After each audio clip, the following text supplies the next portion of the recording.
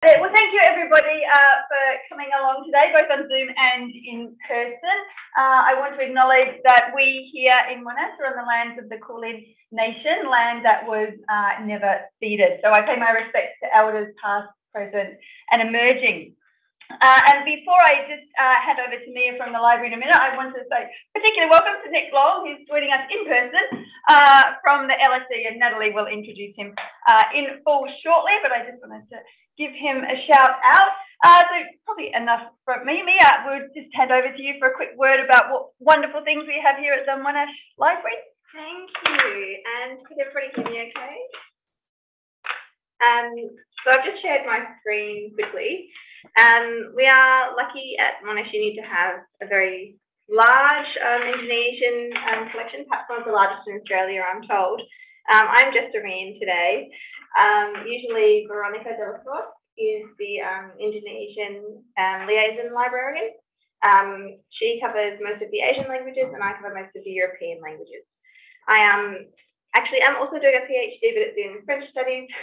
So I did spend some time overseas researching for my PhD, which I'm sure many of you will be doing. Not in France, obviously. But I just wanted to point out that we do have a very, very varied collection at Monash. We've got some pamphlets, for example, and we've got a lot of materials in the general collection, but we also do have a large special collection. And the special collection is not only open to Monash staff and students, it's also open to the general public.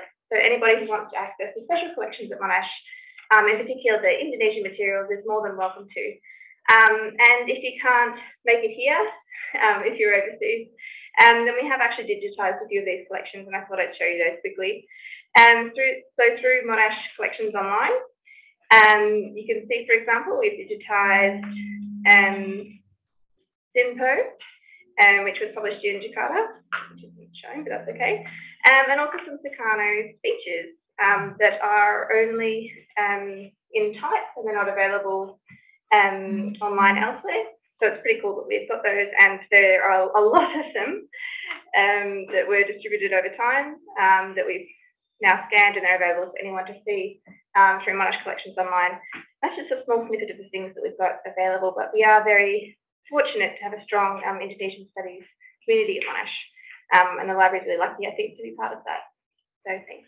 Yeah, thanks, Mia. All right, well, we'll send back over to you, Natalie, and it's just really wonderful to work not only with Monash, but also with Indonesia Council and also with teachers, and we can see them here. So thank you, and back over to you, Natalie.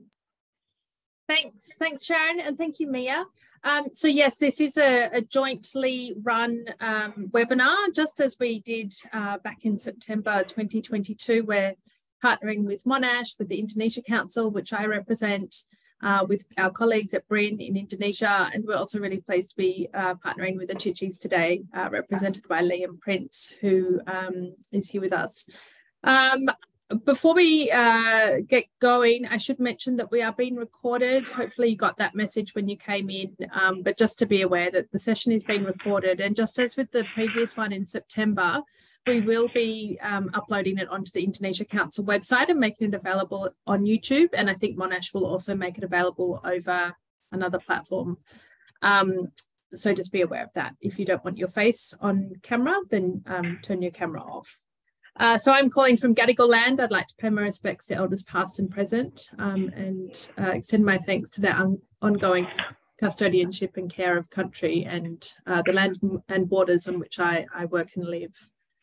So today we're joined by a cast of thousands, actually, and we wanted to do this as sort of an update following on for the September session, which seemed to have an air of everybody was quite concerned about what the changes were going to mean for them. So what we've done today is we've brought together a few researchers who have managed to obtain research permits and visas to work in Indonesia, to do research in Indonesia. So we wanted to have a bit of a good news story for you. So we'll hear from each of them. We're also, of course, joined by a representative from BRIN, who I'll introduce in a moment, and she's going to be available at the start of the session, just to give us a little update and also to answer questions at the end of the session. We have been receiving questions over the last week, so we've put those together and she's ready to get through them. Without any further ado, let me introduce our speaker for today. The first is Tri Sundari, who is from BRIN, Tri was appointed Director of Management for Research and Innovation Permits and Scientific Authorities in 2022. And prior to that, she had a Bachelor of Pharmacy at Ialanga University and a Master of Health Science from Queensland University of Technology. Tri, thank you for joining us today. So Tri is going to speak to us for about 5 minutes just to give us a little update, after which we'll hear from our 3 successful research permit holders. The first is Evan Doran. Evan, if you could just give us a wave, thank you. Evan is a PhD candidate in Indonesian Studies at the University of Sydney, and his research focuses on Indonesian higher education. And he's recently obtained his research ethics clearance permit and visa. So well done, Evan. That's great. And also Joanna Vogley, also from University of Sydney. Got a bit of a Sydney bias, I'm afraid, because that's where I work and I recruited the speakers. So Jo is also going to talk to us about the process she's been through. She's a PhD candidate in Asian Studies and recently received the Carol Muller Award to investigate Balinese social entrepreneurs. Hi, Jo. And Jo's got a PowerPoint. She's always very organised. So they're both going to speak to us for 10 minutes. And then our next speaker of the 3 researchers is Associate Professor Nick Long, Professor of Anthropology at the London School of Economics. Now, rather than talking about the tips and tricks of getting a research permit and visa, Nick is actually going to be talking to us about a few other things linked to the process of doing research in Indonesia, some new protocols, some new pressure points. So I'll leave Nick to explain that in more detail. And then we're going to hear briefly from Liam Prince and I think Sophie Arinta. I'm not sure if she's actually here. We'll hear briefly from them at about 5 o'clock and then we'll have about half an hour for Q&A. So lots of time for Q&A. If you have questions, pop them in the chat. You can send them to me if you want them to be anonymous, or you can just put them in the group chat if you're happy for everybody to see your name. I've also prepared some questions that I've been receiving over the past week, as I said. So without any further ado, I will hand over to Tri to just give us a 5-minute overview of what's changed since we last heard from BRIN in September. Any updates, any news about the website, the information that's available for us researchers. Thank you, Tri. Okay, thank you, Natalie. Thank you, everyone. I hope that my voice is clear enough, both in this Zoom and also from the Monash. Okay, Natalie, I'm sorry that in the previous one, I thought that I have 10 minutes to say, but it's cut into 5 minutes. Okay, no, actually, 10 minutes is absolutely fine. Okay, thank you very much. I prepare some slide that will perhaps help everyone to, get the information better. So, wait a moment, I will set the screen. Yeah. Yeah, we can see that. On screen. Okay. Right. Yeah, since what we already talked in September last year, I'm sorry that perhaps the improvement is not that much, but I will try my best to, cover everything. So yeah, of course, I will start with the regulations because this is the legal basis of what we are doing now in giving the services on the research permit in Indonesia. So number 1 is our law, number 11, 2019, on National System of Indonesian Science and Technology. There is one article in Article 75 that is related to what we are, discussed today. So it's basically a room that foreign researchers can do research collaborations with Indonesian partners.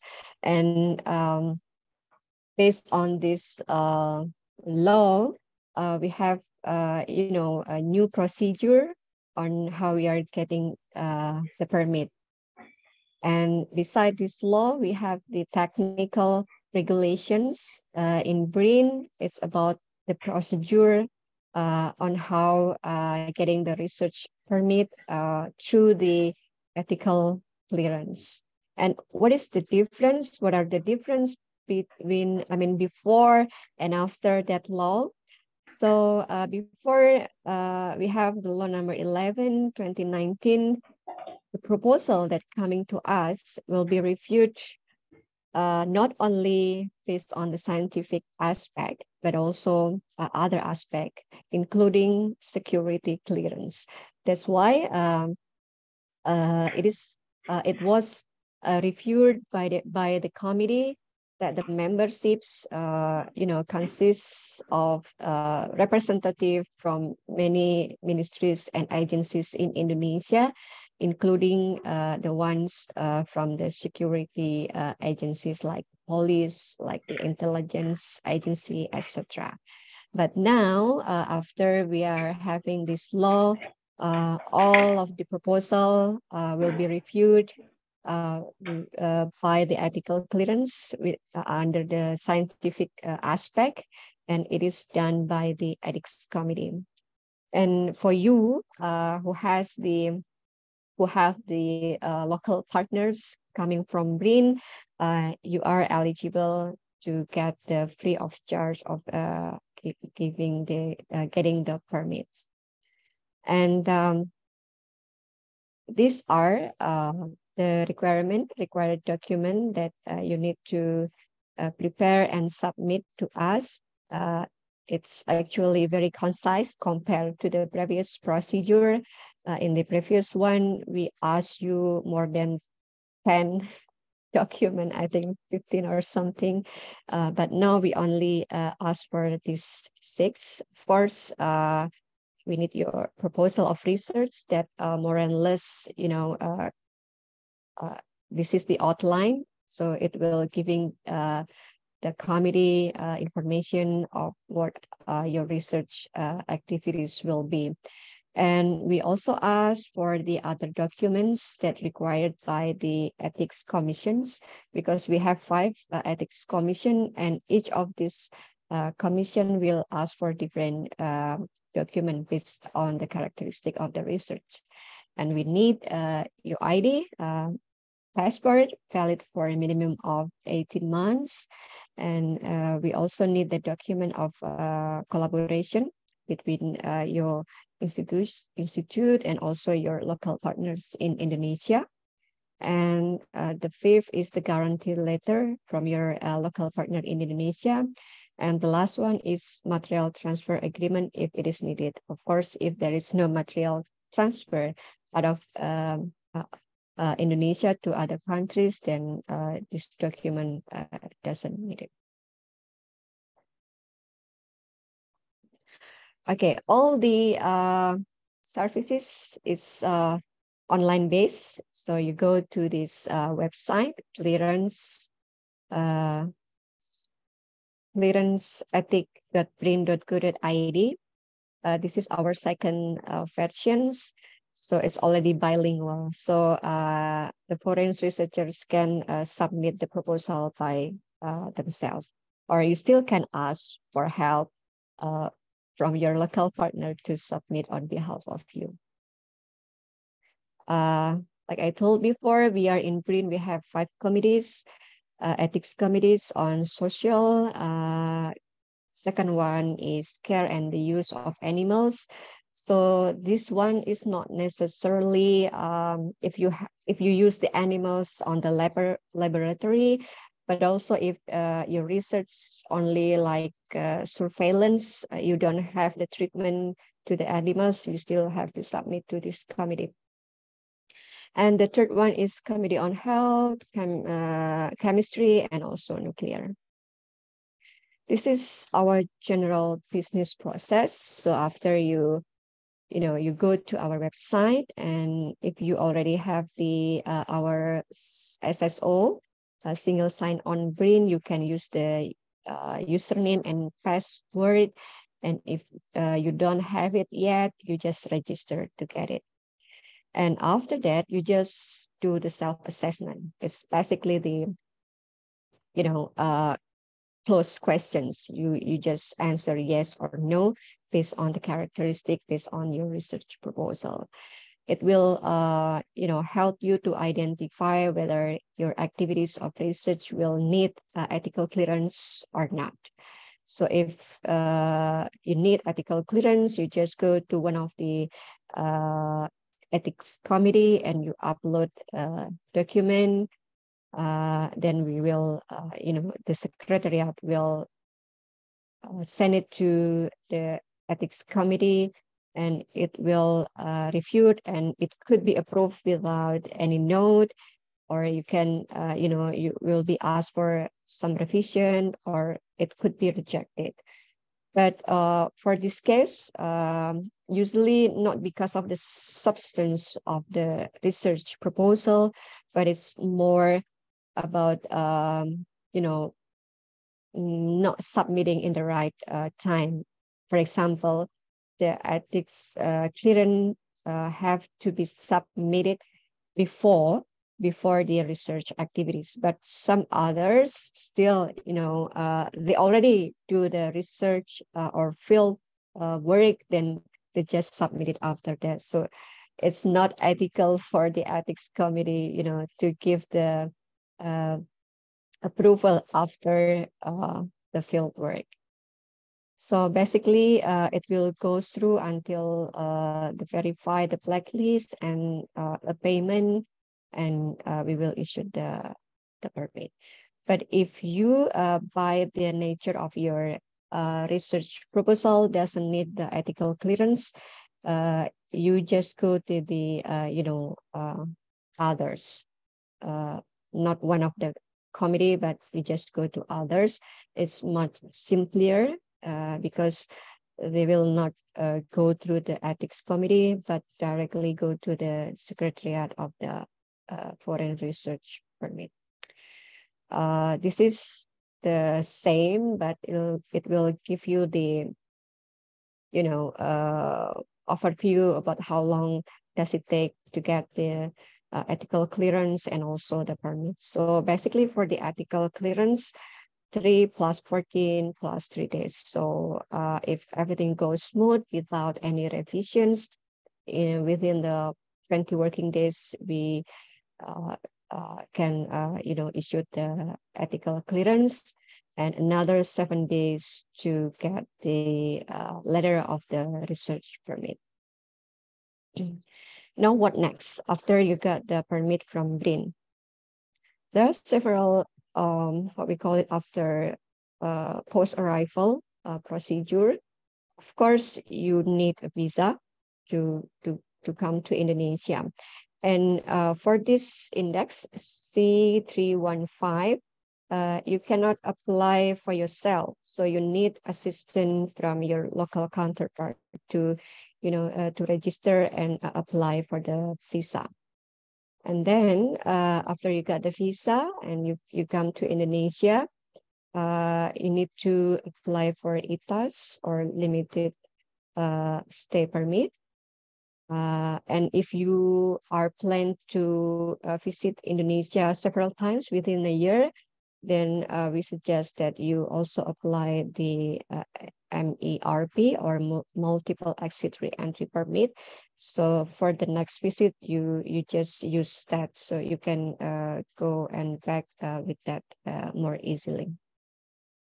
And then you need what we call surat keterangan jalan. I don't know how to translate this into English.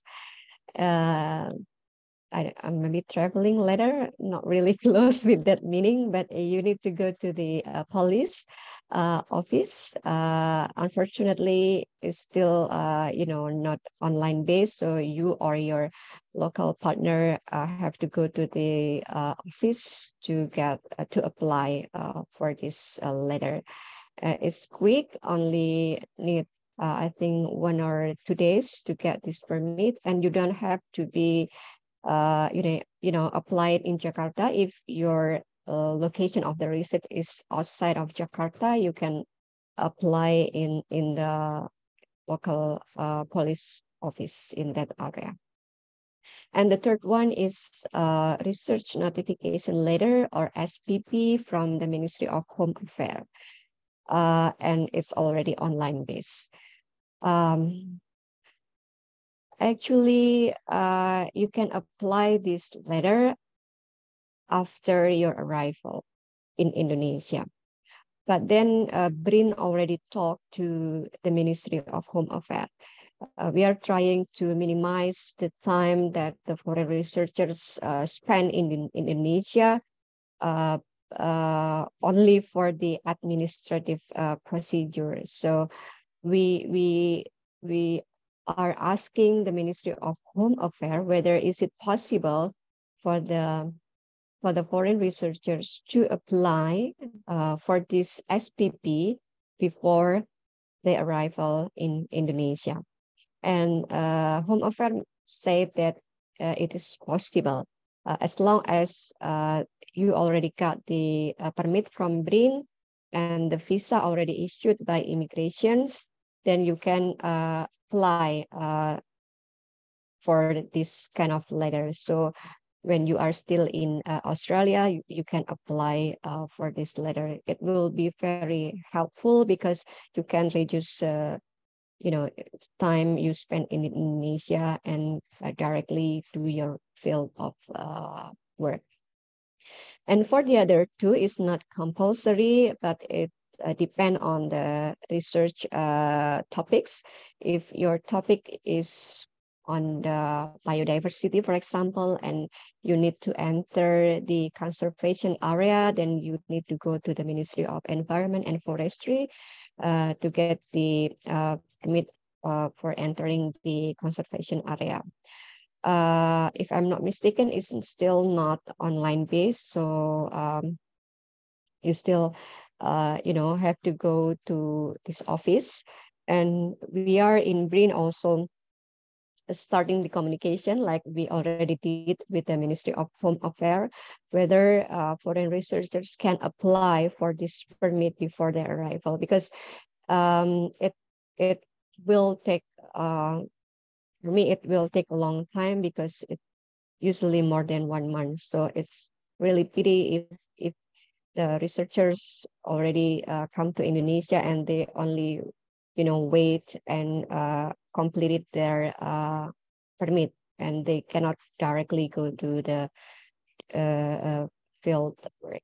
But we are still not have a chance to meet. Hopefully soon we can discuss this and they will agree on our proposal. And the last one is security clearance and also accompanied by security officer from the Ministry of Defense. If your research will use the research vessel or other floating vehicles or equipment or, aircraft survey, including drone or air balloons. So yeah, you need another permit from the Ministry of Defense. If not, then you don't need to go to these two ministries. And the last one, I only give you statistic. This is the letter that BRIN already issued last year in 2022. We opened the service around April with this new procedure because on January and February, we still use the old procedures, and we had moratorium on March, and we came online again in April. So the total letter that we already issued is 368, and I believe that this year the number will increase. This is just give you a background based on the nationality. We make like a 10 best countries, 10 more countries that come to Indonesia and collaborate with our researchers, and Australia here in the 6th rank with 17 people come to Indonesia. And this is the research topic that are most, we collaborated with our researchers: ecology, meteorology, primatology, and etc. And this is the data just for Australia. Just give you an overview. As I mentioned, this year the number is increased.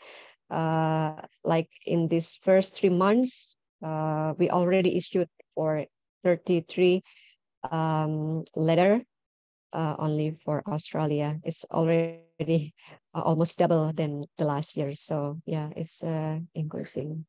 This is the topic that we compare in last year and this year in the last 3 months. So this is I think that I can share, and later on we can discuss in a Q&A. And if you have any questions, just contact us in these 2 emails, and I also give you the link to our guideline book. It's not only the guideline for what you have to do in BRIN, but also what next after you got the permit in BRIN. So this is all. I give it back to you, Natalie. Thank you. Thank you. Thank you so much, Tree. That was really interesting. Thank you for tailoring it for our audience. Those statistics at the end were particularly interesting. So we do have 3 of those 17 or 33 people with us today. So let's go straight to them. Actually, before I hand over to Evan, Tree, can I just double check with you? Would it be okay if you share your slides with us following this session, and we can share them with our attendees?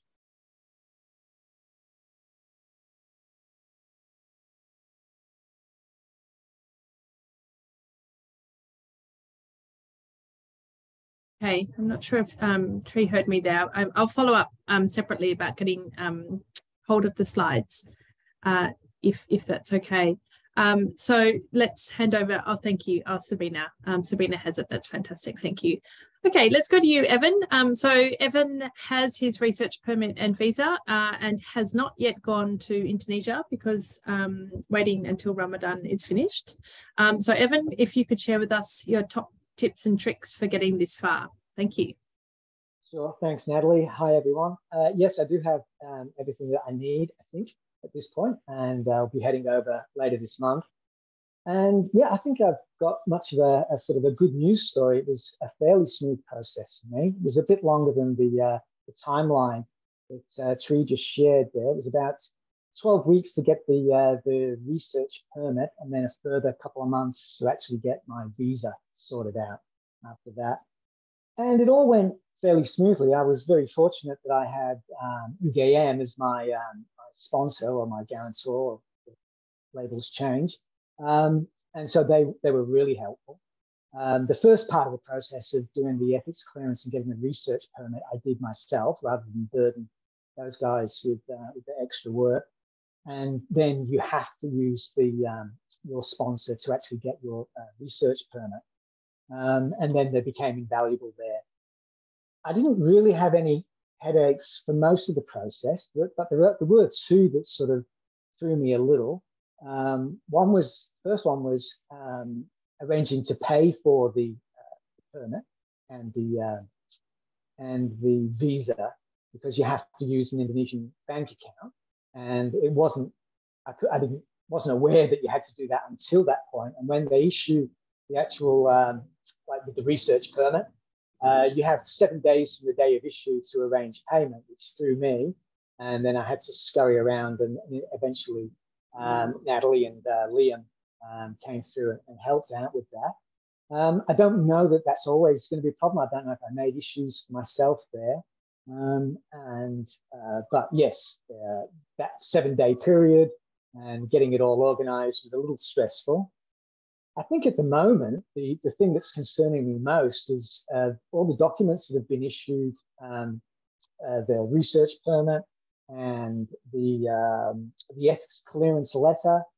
That comes first, the ethics clearance letter, then the research permit, and then the visa. They each have different dates, which is concerning me. So I've been contacting people. And I must say that the secretariat of the ethics committee has been really responsive when I've emailed them. They've got back to me quite promptly with advice.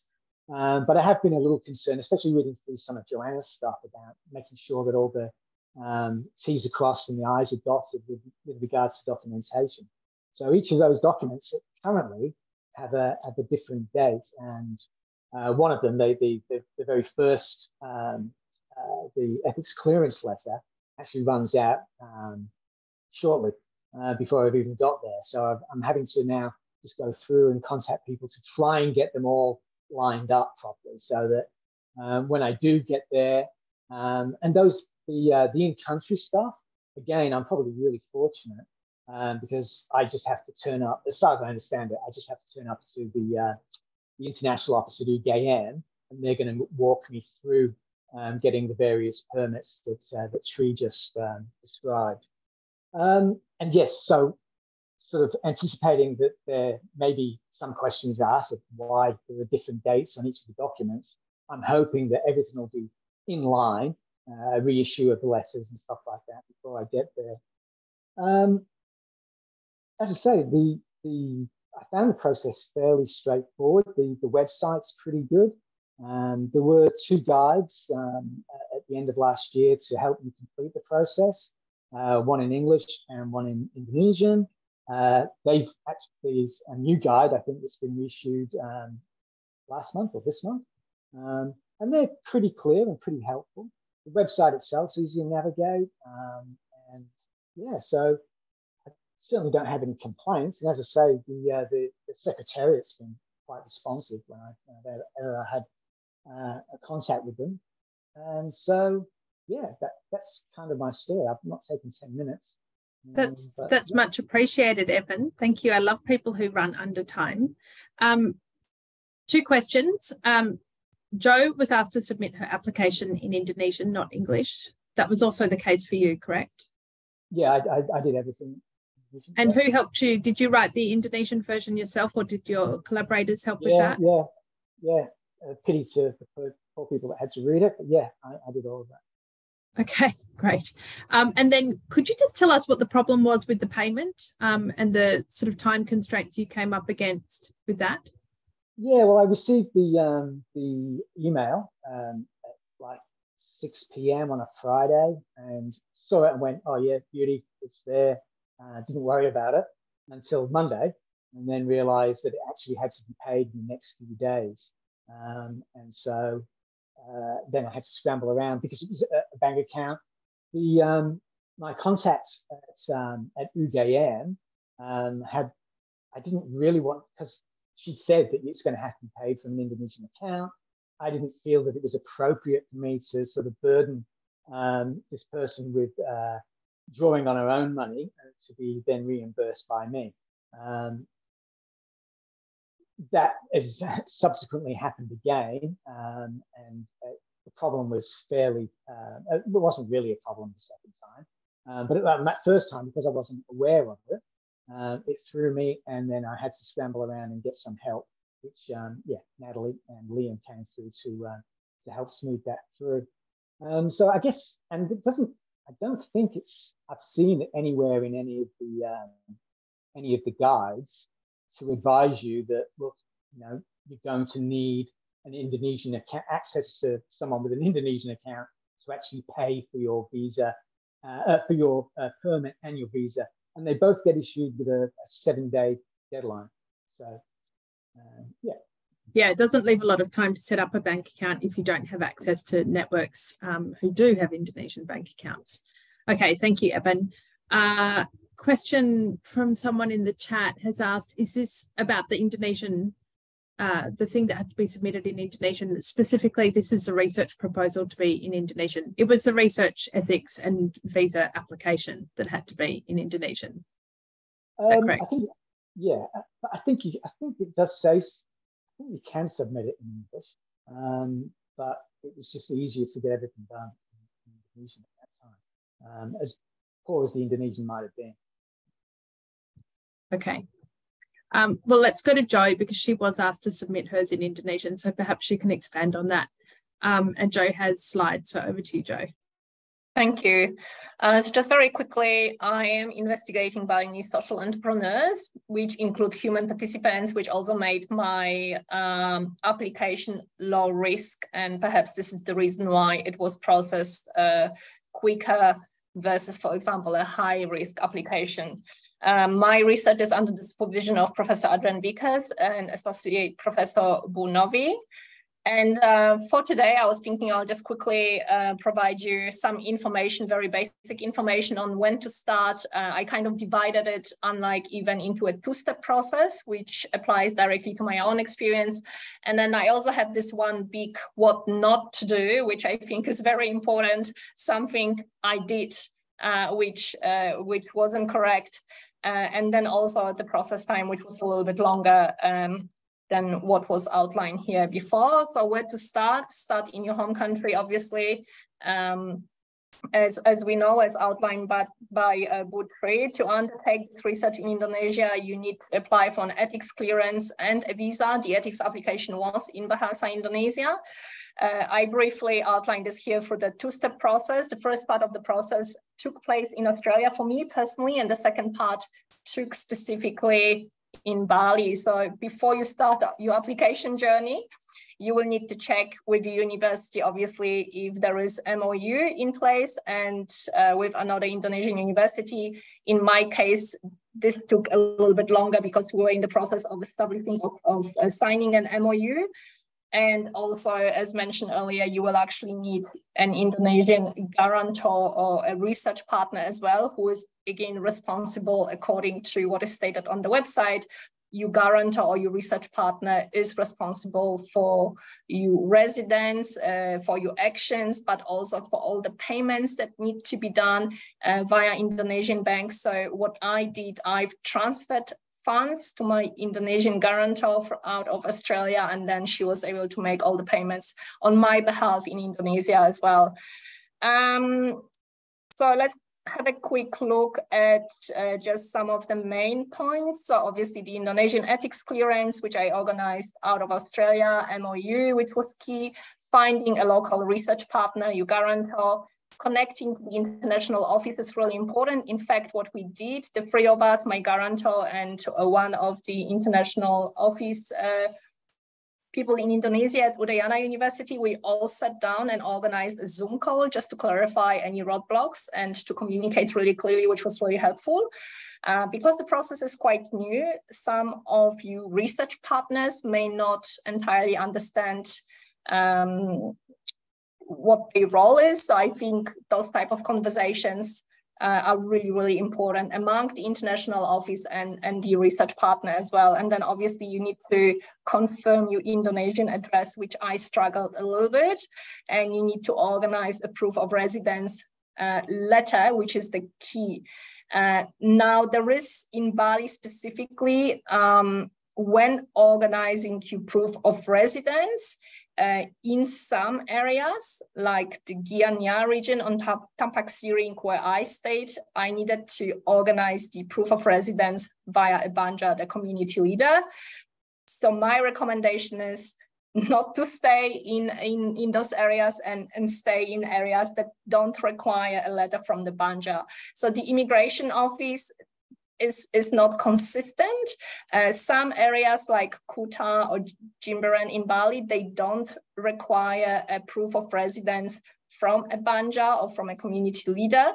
You can go directly to a police office and request proof of residence. So you need to establish your proof of residence before you actually apply for your visa, or that's what I found.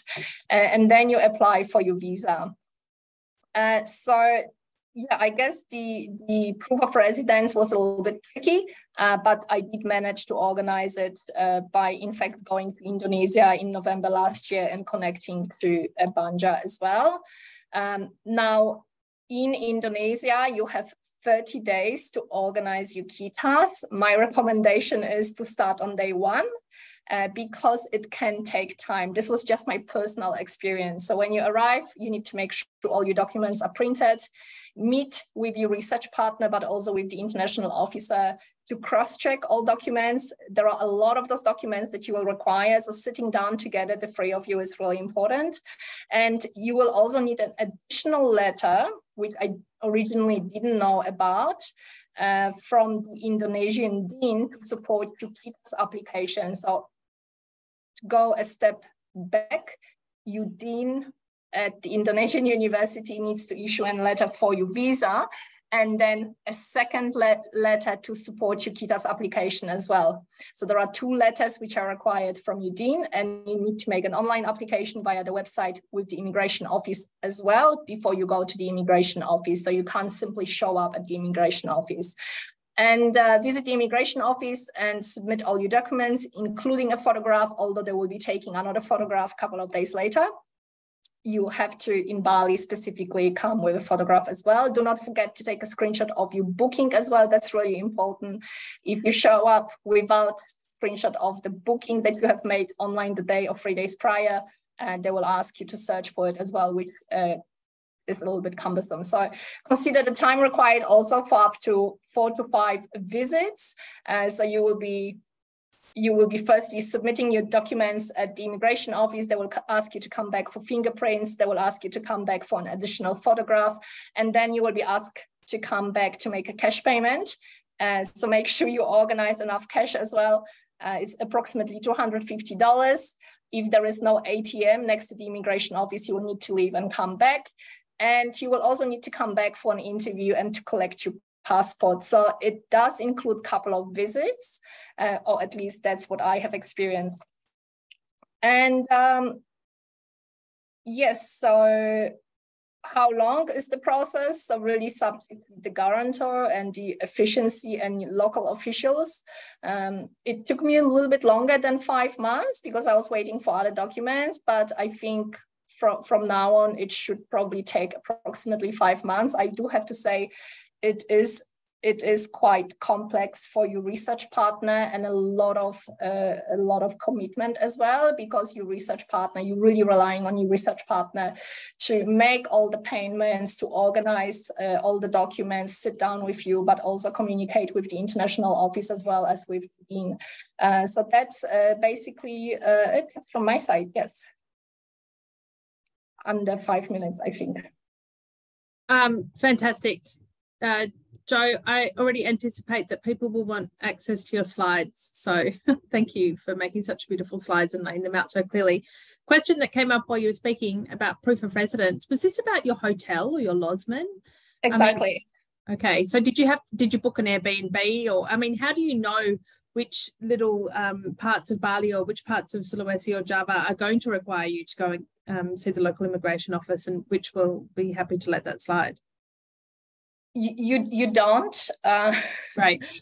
So you usually figure it out when you arrive, or at least that's what happened to me. I figured it out when I arrived, and I always organized everything when in Bali. But I think, you know, with the residence as well, I think that's quite tricky as well, especially if you're planning on doing ethnography as I did, which required me to travel from one village to another village. You still need to have one proof of residence where you reside throughout the entire period. So you can't simply, well, if you change your residence, then obviously your guarantor is responsible for that particular change and needs to reapply for, okay, I guess, new approval from the immigration office.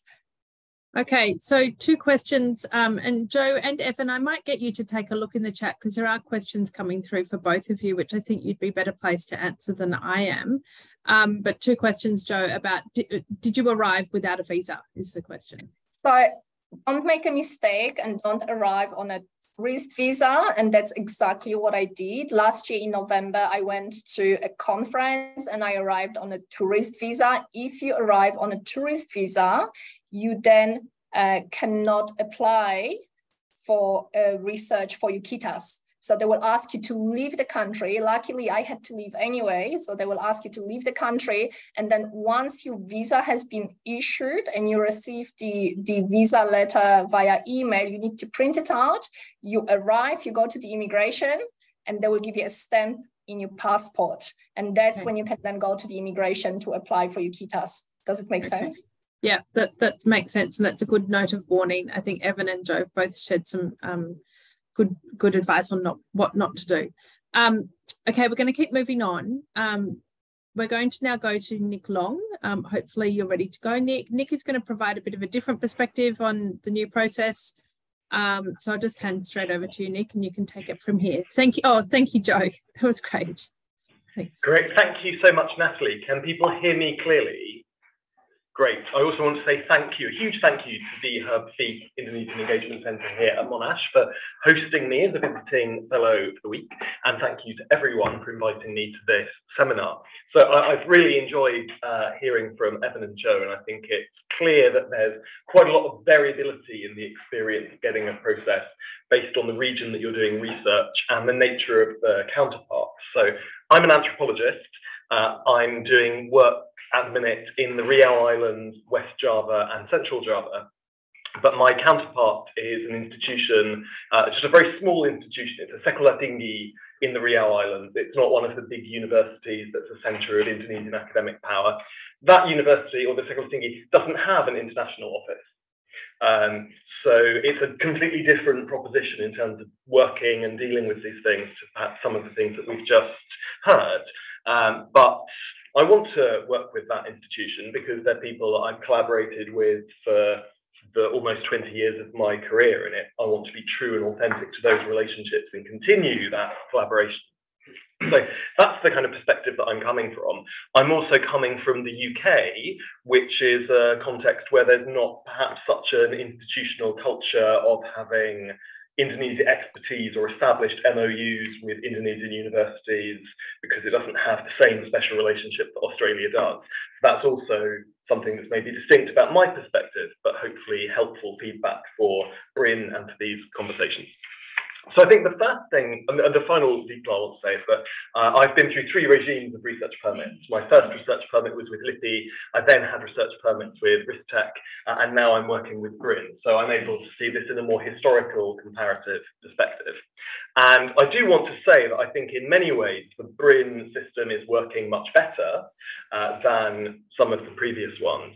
In particular, they're a lot more responsive to research queries, as Evan noted. I really do want to thank BRIN for that. Every query I've had has been answered within 24 hours, which has not always been the case with previous agencies.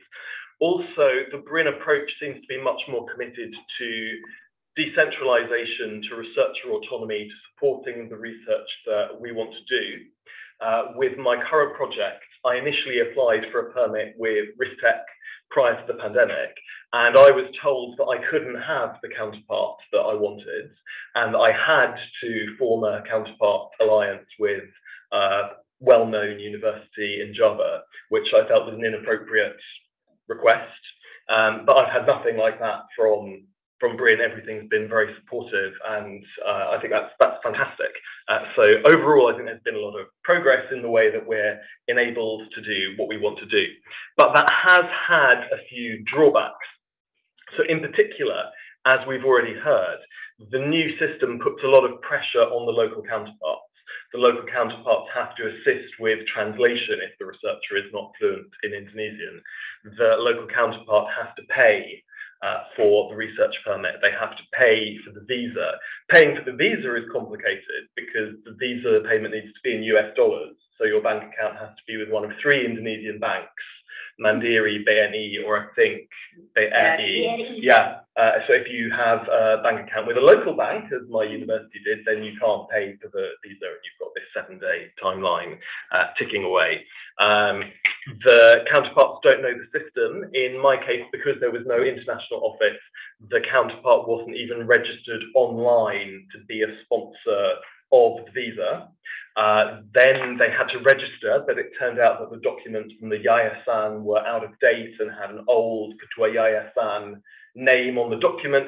So this led to a massive delay, and it ended up taking me about 7 months to be able to get the visa. And in the end, I had to fly out to the counterpart institution to help process everything and deal with this in person. It would be a lot easier if we could just get the visa sponsored by BRIN. And one of the other things that was not so good compared to the RISTEC situation is the date on the permit is not the date of arrival, it's the date that you say your research will commence in your proposal. So in my case, I was hoping to commence the research in August. I didn't have the visa until much later. So then I lost effectively 4 months of time that I'd paid for to do research while I was waiting to get this visa. That was very different to the RISTEC situation where you could have your research research permit starting on the day that you arrived. So maybe there's scope to tweak some of that kind of stuff. I also thought that when I was working with Ristek and LIPI, one of the great things was you'd arrive in Jakarta, potentially as someone who's not spent very much time in Indonesia before, potentially as someone whose counterpart institution is a long way away, and you could immediately report to Ristek or LIPI. That was where you'd go on your first day, and you had people to meet you and to be very friendly and to provide support and guidance on things like the police permits and the Home Affairs permits that Ibu was talking about. In my case, at least, I didn't receive any guidance from anybody that I needed to get those letters. I only knew that I had to get them because I'd previously acquired them, had been told by LIPI and Ristek that I had to acquire them. And the process of acquiring them, I think it would be very easy to put up some guidance on the steps that you need to take, and I'm happy to share my experience. The police was pretty straightforward, but it had to be done in person. The Home Affairs one also actually had to be done in person because you have to go and collect letters from the central Home Affairs ministers, then take to the Home Affairs department in every province that you're working in. So there's still a Jakarta visit required.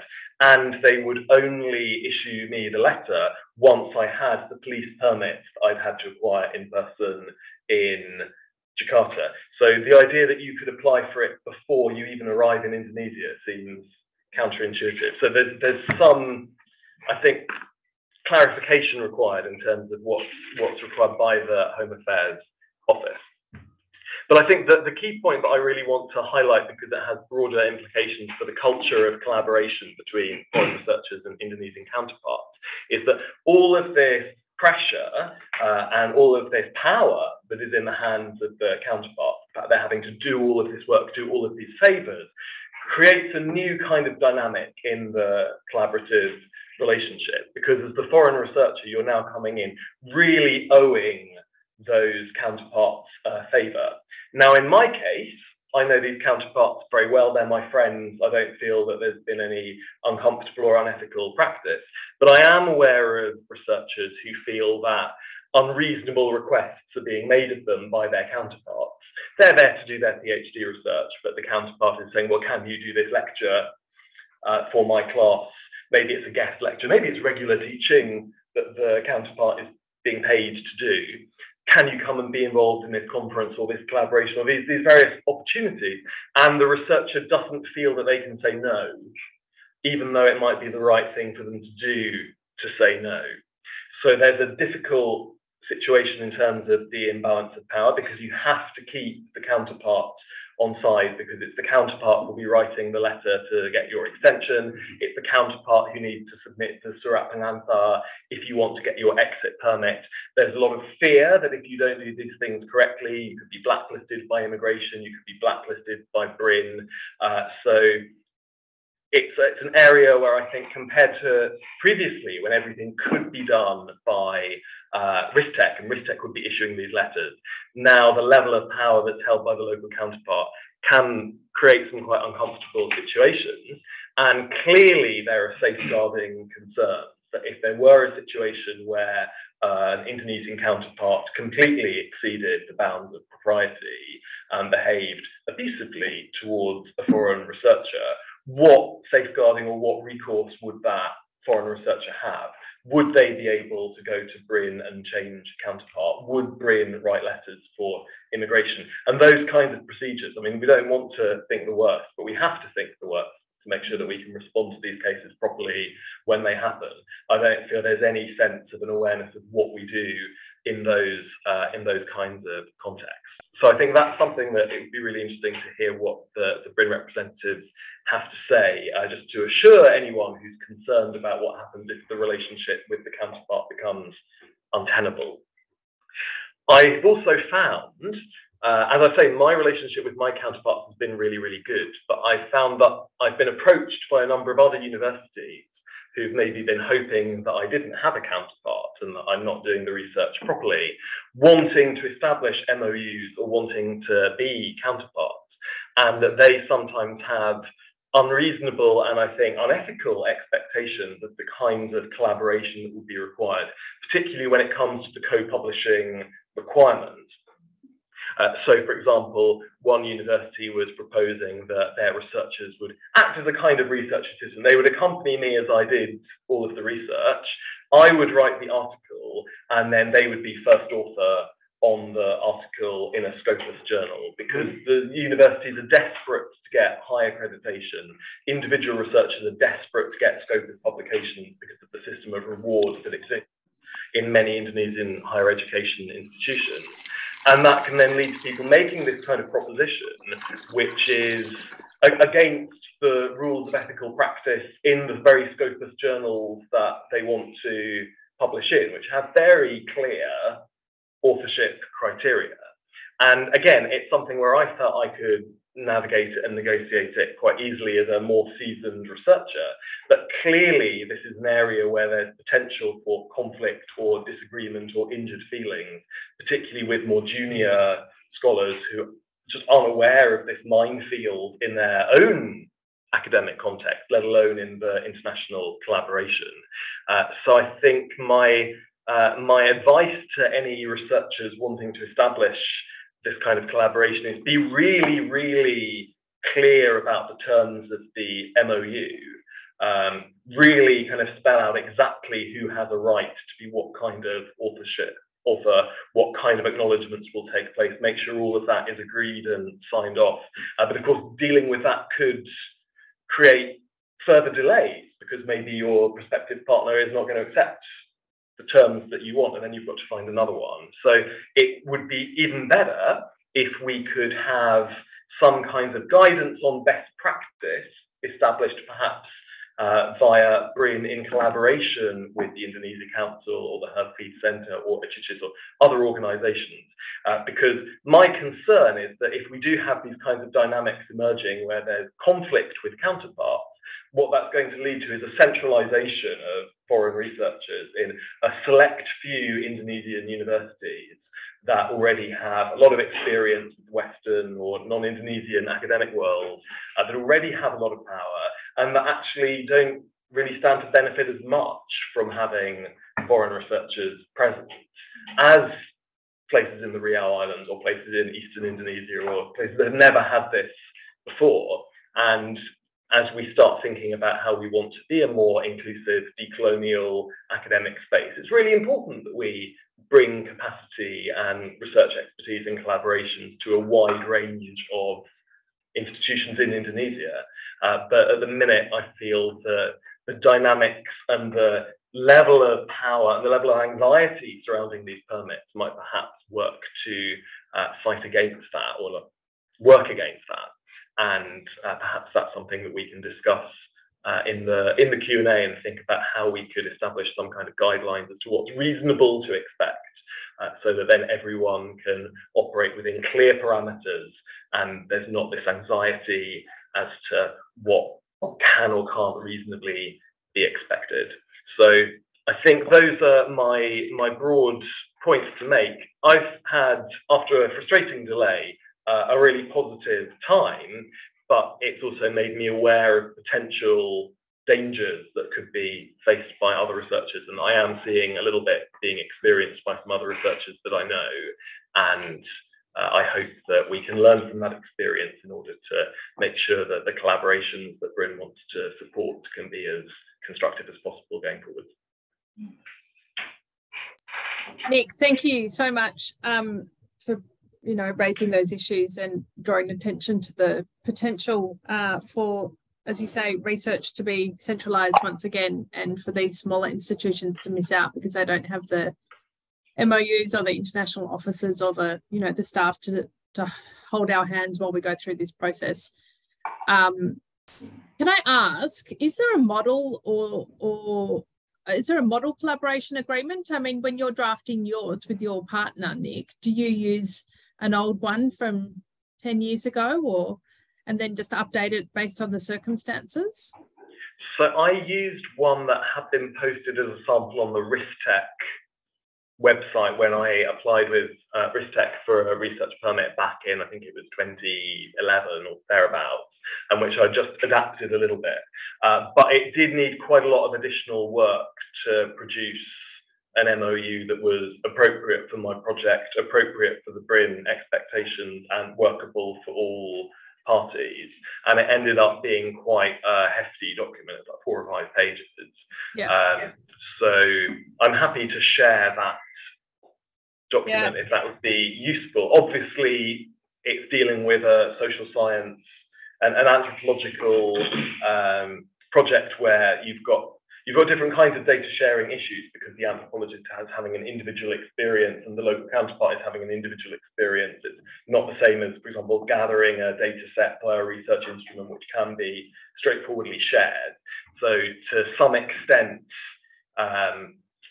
some of the provisions around intellectual property in the data set might be unique to the type of project that I'm doing and not extrapolable, but at least it's a model for people to work from, and I'm sure there must be others in other disciplines who that's could the have thing. models that could be used.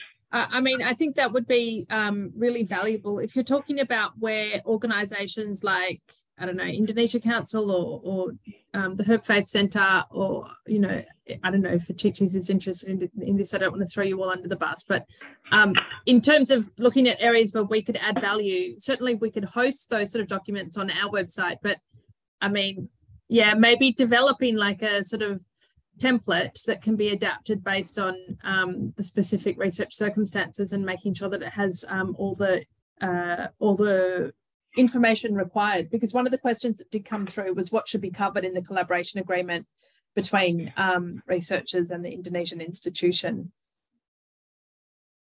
Yeah, and for me, I would say the key thing is who has ownership over certain kinds of data, who can write certain kinds of things. What are the procedures by which you agree on authorship? Because, I mean, this is also something that I've encountered in my field site, that there are some things that I want to publish that my counterparts just don't want to put their name to because it's sensitive in the local context. And there might be some things that they want to publish inspired by some of my research findings that I don't want to have my name on because I don't agree with it. So then thinking about actually how those kinds of dynamics can be worked out and what general principles would be used. Whether or not it goes in the document, I think it's really important that these things are worked through at an early stage. Yes. And this also then raises a question about if you find that the relationship with the counterpart has become unworkable and you might prefer to move counterpart because you encounter another university that seems a better fit, what's the protocol for that in terms of how BRIN would administer what was going on? Is there any capacity to be able to have an evolving sense of collaboration with multiple partners if you find that actually there's someone else you meet who would be an even better fit? It feels like it would be good if there was a capacity for that. Yeah, absolutely. Okay, just made some notes. Yeah, look, we're happy to. Thank you for offering to share your model, and we'd really be happy to host it on our website. I think there'd be a lot of interest in that, and perhaps exploring developing a template. Okay, next on my list is Liam Prince, who is director of the Australian Consortium for In-Country Indonesian Studies. Liam is just going to talk for a couple of minutes about sort of broader institutional support for, you know, doing research in Indonesia, and then we will go to the Q&A. So I'll hand over to you, Liam. Thanks, Natalie. It's been really interesting hearing from everyone. I'm mainly here to listen, I think, and hear how the process is working at the moment. So thanks, Evan, Joanna, and Nick for that. I guess I'm here because certainly prior to the pandemic, our office, the Secretariat based here in Perth, would be getting emails and phone calls on a relatively routine basis, whereby we had researchers and the like looking for advice and also support, wondering whether there wasn't a Teachers for postgrad research or for those services. I guess we took that fairly seriously, and it was put to the reference group, the governing body of Teachers, just prior to the pandemic at our AGM in 2019, and there was a proposal that was signed on off for us to do a bit more exploration around that. I'm sure that work's a bit out of date now, and listening it almost certainly is out of date. I guess I'd just like to observe that, and the reason we were interested in it is because there's so many parallels to sort of the bread and butter of what a teacher does in any given year. Before the pandemic, we were organising not C315 visas, but the 316 visas that the undergraduate students go on for about 100 semester students a year, and about 400 of the B211A visas as well. The semester students also need to get not a surat izin penelitian, or the SIP that Tri was talking about, but the surat izin belajar, which is sort of the accompanying document that we need to get out of the Ministry of Education. But really, Teachers was set up to do a similar thing, right? Which is to take a very low volume, small scale activity, like in this case, getting research visas for what, 50 Australian researchers a year. In our case, it was, how do we take a low volume activity of getting Australian undergraduate students, like the 100 that are going to put their hand up to go and do undergraduate study in Indonesia in any given year?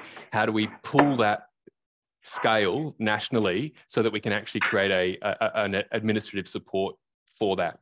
So I'm still kind of convinced that there might be a role here for a teachers if we could manage to do that. We obviously have some assets we could bring to the table in terms of having an established way of the 17 Australian universities that are currently members. We have you know, a legal foundation, you know, a foundation with bank accounts and whatnot set up in Indonesia to facilitate simple things like getting a payment from an Indonesian bank account made.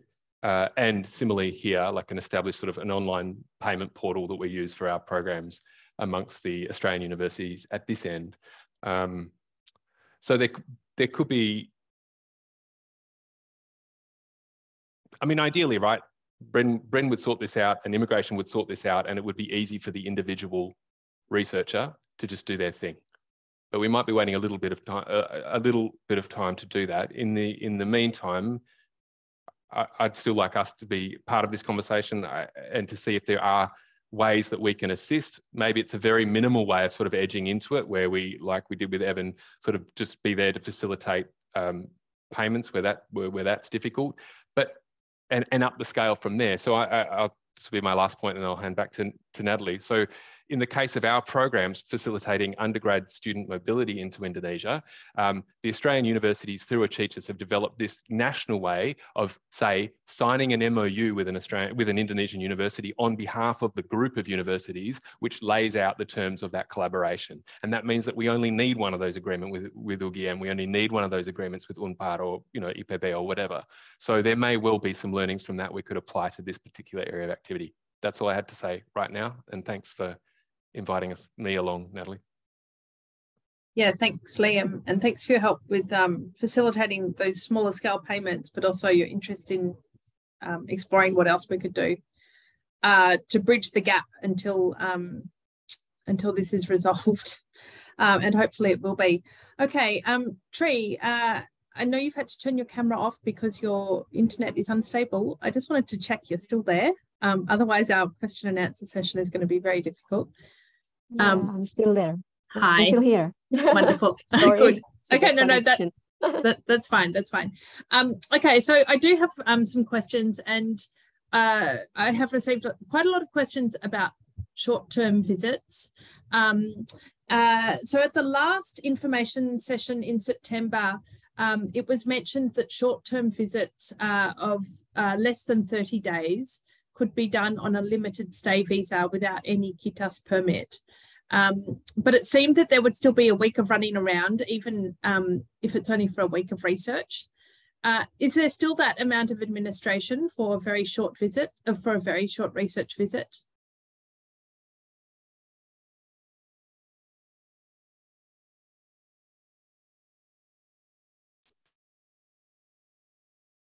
Tree, you're on mute. Yeah. Sorry, just unstable connections. Some of your sentences I cannot hear, but it's about permit for the short visit, right? That's right. Okay. Yeah. I just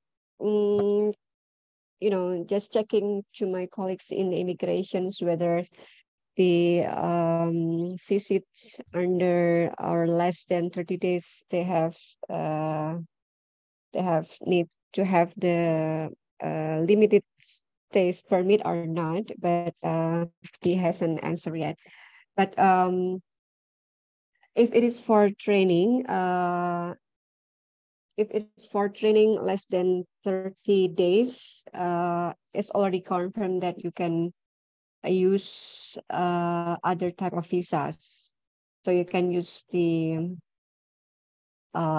social visa. That's for training. But for the research, even though it's a short period, you still have to use the research visa. But whether you need or not to get the limited stay permit, I need to double check with my colleague in immigration. Okay. For the so less than 30 days. Yeah, so we don't have a clear answer on that, it seems, at this stage. What about multiple short-term visits? If somebody plans to make short research visits of 1 week throughout the year, is it better to do the limited stay visa many times or to get a research visa? I think you can use the MERP, the multiple exit re-entry permit. So if you plan to visit several times to Indonesia, you can use that. So you don't need to,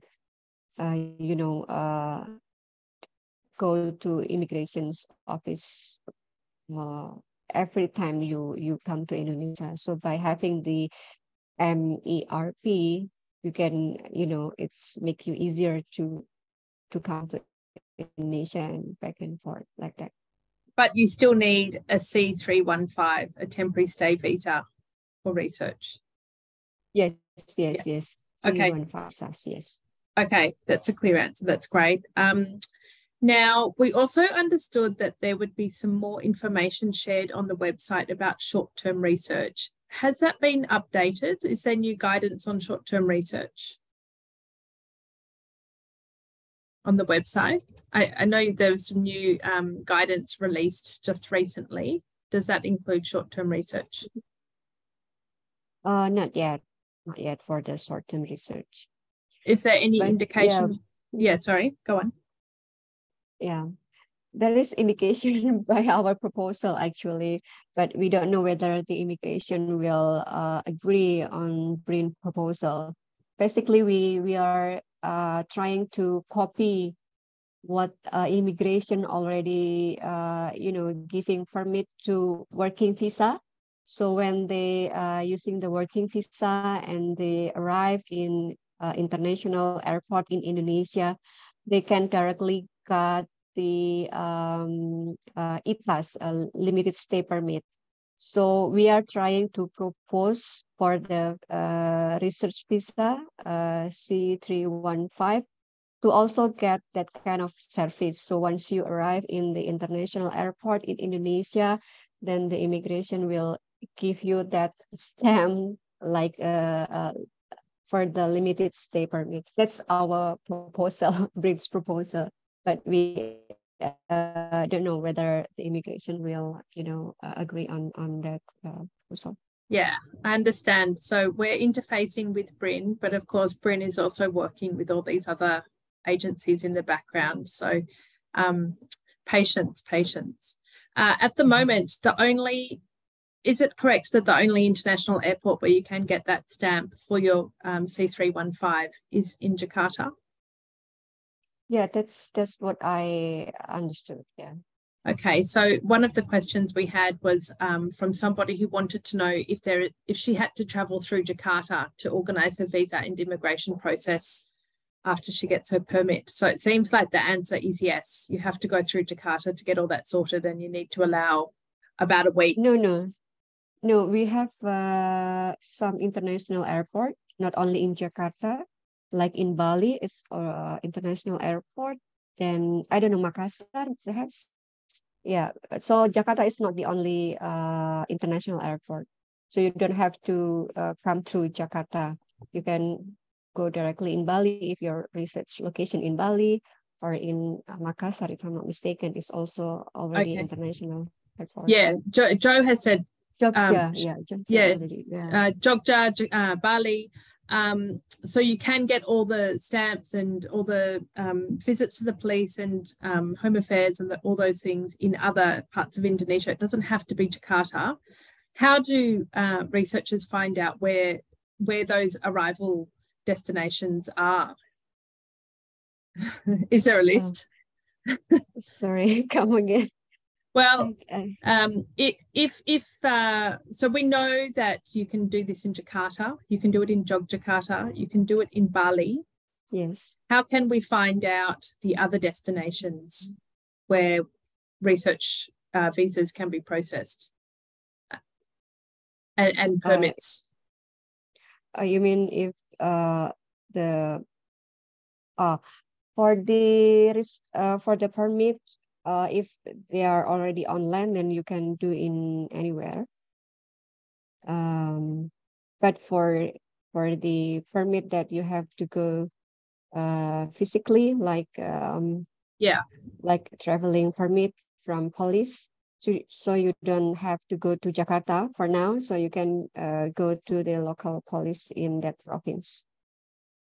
Is that what you mean? Sorry. Well, really bad. No, that's okay. It's about whether you can fly into other parts of Indonesia, such as Sulawesi. Oh, yeah. Mm-hmm. Without needing to go to the police and Home Affairs in Jakarta or Bali. Yes. So is it possible to do that in Sulawesi and it's elsewhere? Possible. Okay. It's possible. All right. Okay. I hope that answers the question from that person who submitted it. Very helpfully, Tree has supplied those email addresses. So if it's not clear, please feel free to reach out to those emails. And as Nick and Evan have both said, they're very responsive. I wanted to come to this issue of research counterparts and hosts. Mm-hmm. What should hosts do to support researchers? Is there guidance provided somewhere? Or is it just about individual negotiation? Mm-hmm. Yeah, through this new procedure, actually, there is also a fundamental changing about the role of the counterpart.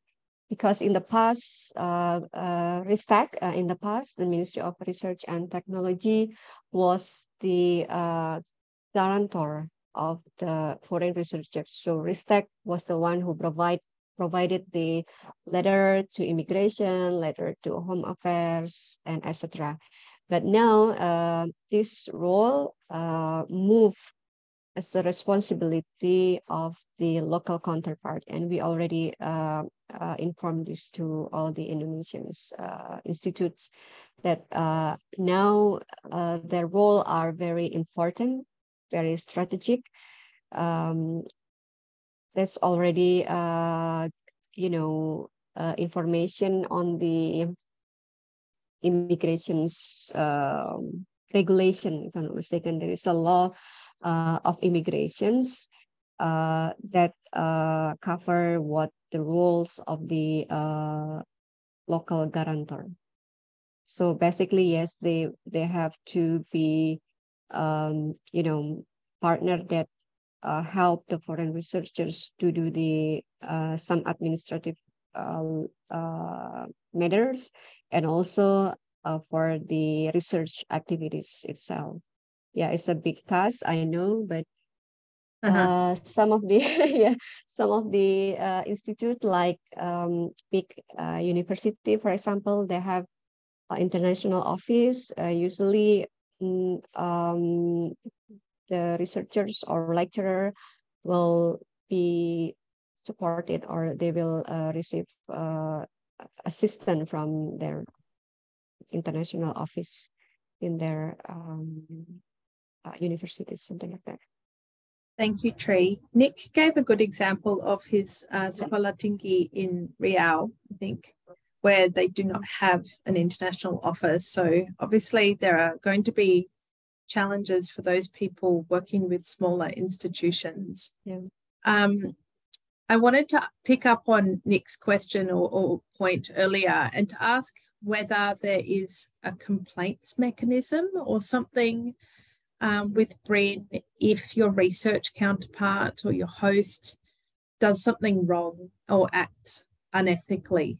Is there some way, some form of protection for the researcher? Yeah, actually, based on the regulation, it's clear what are the obligation of the research, foreign researchers, and also the Indonesian researcher who receive the funding from overseas. In the law, there is Article 76, I think. In the last of my presentations, I also put that, but I didn't saw it. If the local counterpart, asks for something that it's unethically, for example, they ask for their name to be, co-authors in the publications, you can say no if they don't have any contributions on that. So basically, it has to be clear what you and your partner collaborate on, and what is your right, what is your obligations, and what is the local partner right and obligations. So it has to be written clearly in the agreement or MOUs. Yeah. So if they ask outside of that, so you can remind them it's not our deal or something like that. And so you also can, yes, inform us about it, inform to BRIN. Okay. And should we do that through our contact at BRIN or through the email address you've provided? Sure. Yeah, you can do that. Thank you. I think that is a great reminder of how important it is to get the collaboration agreement right. Yes. So fora like this, where researchers are coming together, are really important, because it's these people who've gone through the process who are going to be able to share their experiences, and we can improve each other's collaboration agreements with each iteration. Thank you, Tree. This is really helpful. One last question about research counterparts. This person is researching in Jogja, but they also want to visit other universities, other parts of Indonesia. Do they need more than one research counterpart? Can they just, if you one sorry, is enough? go ahead. I'm sorry. Yeah. Is one research counterpart enough? Yeah, if if you only visit, of course you don't need another MOU for with that counterpart. So basically, the MOU is within the framework of your research activities. If there is other activities outside of the research, if like giving the lecture, speak in the seminar, or something like that, you don't need to get another MOU. Okay, that's excellent. Thank you. All right, we're going to move on to some other questions. I heard of this new collaborasi visa, but maybe I've been misinformed. Is there a new collaborasi visa, and what is it? Yeah, actually, I asked this to immigrations, and they said there is no collaborasi visa. Okay. Perhaps, yeah. Yeah. Well, that's easy. That's great. That's one less visa to worry about. We'll scratch that off the list. Thank you. Okay, more questions. I think we had this question last time. If an Indonesian researcher is working for a foreign institution, do Indonesian citizens studying in Australian universities need to obtain ethics clearance from BRIN? And the research activities is in Australia or in Indonesia? I think the research activities is in Indonesia. Okay, if the research activities is in Indonesia, then they need to get the ethical clearance from Indonesian committee. Yeah, okay, good. That's very clear.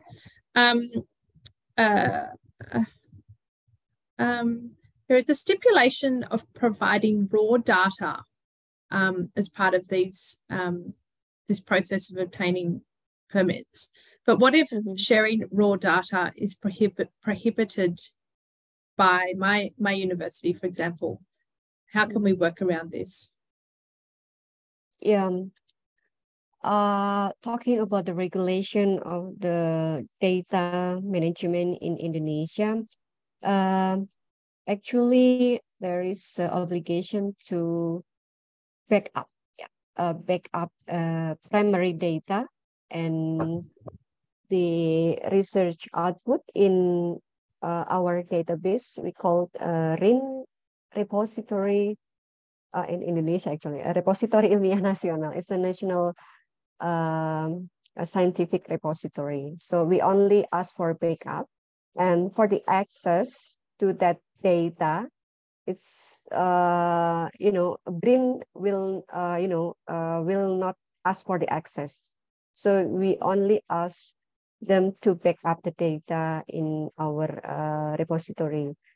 So the access is fully depends on the researchers, whether it will be open data or it will totally close. So it's okay. So we don't ask researchers to open the data to us. We just ask for them to back up their data in our national repository. That's what the regulation mentioned. Yeah, I don't really understand what you mean by backup. Does that mean you have all the raw data, but you can't access it? Or does it mean that the data that you have is anonymized and there's no sensitive information contained in it? Sorry, I'm not clear. Yeah, it could be both. What I mean is we have like a data first and data set and also the other type of how they can save the data in that repository. So when you back up the data to our repository system, it means that you just put the data there. It could be you can anonymous the data. It's okay. Okay, that's great. You can also yeah.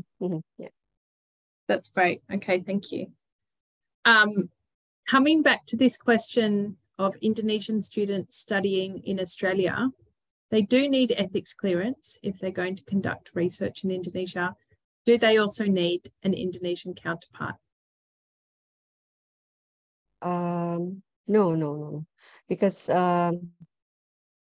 for the Indonesian student who study overseas and do the research in Indonesia, actually, usually they already affiliated with the Indonesian Institute, right? For example, a lecturer in E, for example, and do the study in Monash, and they collect the data in Indonesia. They just need the ethical clearance, and they can ask the ethical clearance to example. They don't have to get the ethical clearance from BRIN if it is for the Indonesian student. Okay, thanks. Now, one last question from Sophie. This is a good one. What sort of visa do you need if you just want to go to Indonesia to set up new research collaborations? So building new networks, establishing trust, finding out who you can work with. What sort of visa should you do this on? You can use VOA if it is available, or you can use the visa on visit, what we call it, social culture, something. SOSBUD? Yeah. SOSBUD, yeah. Okay. And what was the first one you mentioned? V8? Visa on arrival. VOA. Oh, sorry. Thank you. Yeah. Oh, that's good. Okay. Apparently SOSBUD is very complex now. Yes. Okay. It requires collaborations are already in place. So maybe visa on arrival. Yeah. Yes, because I think since COVID, then individual cannot apply directly for the visa. They need to be like, Indonesian counterpart. But yeah, Indonesian institutes who can apply for the visa, I think. Okay, all right. Now we are at 5:30. We started on time. I'd like to finish on time. I want to thank all our speakers today. There's been a lot of information shared. Joe has developed some really great guidance documents. So if you're interested in having a look at Joe's guidance documents, I think we'll see if Joe will give us permission to put them on the Indonesia Council website along with this video. Some people need information urgently. So if that's the case, please feel free to reach out to me and I'll see what I can do to connect you with the right people. I'm just popping my email in the chat for the person who is facing that situation. But for the rest of us, I would like to say thank you. It's been really informative, and I would particularly like to thank Tree, who has made herself available in the middle of what is no doubt a busy day, has communicated so clearly, given us great resources, and Tree, thank you very much. Ramadan Mubarak, and we hope to see you again at a future Indonesia Council, Monash Herb Feith Centre, Achichi's, or whatever combination of institutions we can manage at one of these information sessions. So thank you again, and to all our speakers, Joe, Evan and Nick, thank you.